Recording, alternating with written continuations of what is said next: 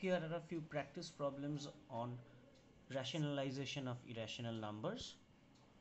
Rationalize the denominator 1 by 5 plus root 2, and here it is root 3 minus 1 by root 3 plus 1. Find a and b. 5 minus root 6 by 5 plus root 6 is equal to a plus b root 6. These values a and b you have to find out by simplifying this. Simplify 4 plus root 5 by 4 minus root 5 plus 4 minus root 5 by 4 plus root 5. You have to simplify this whole thing. And here it is x is equal to 4 minus root 15. Find x plus 1 by root x, 1 by x, x plus 1 by x.